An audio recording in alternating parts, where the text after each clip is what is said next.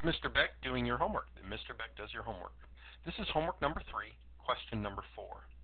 Question number 4 states, a baseball goes from 0 to 35 meters per second in 0.152 seconds. What is its average acceleration? So we have a baseball. Initially, it's going at 0 meters per second.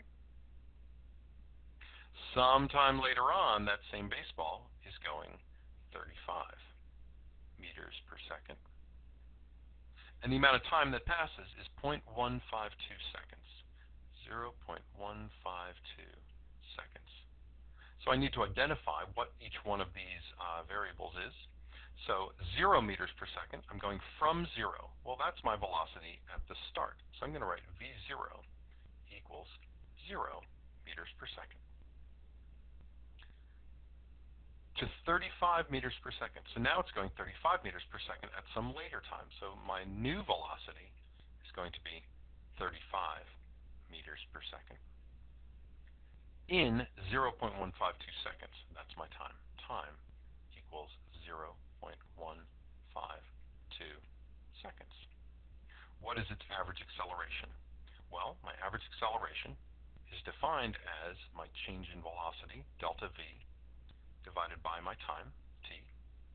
But my change in velocity is always going to be my final velocity minus my initial velocity. And that's divided by time. My final velocity in this case, my v, is 35 meters per second.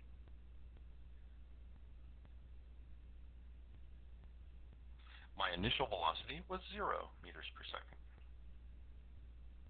My v0. I'm going to divide that all by 0.152 seconds, 0.152 seconds. My units, meters per second minus meters per second, well, that's going to be meters per second on the top.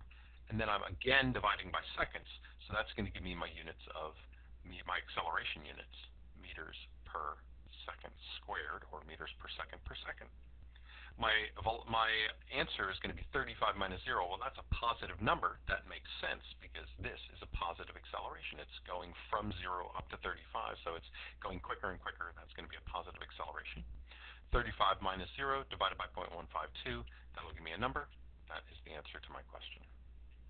So in this case, a positive acceleration going from 0 to 35 meters per second.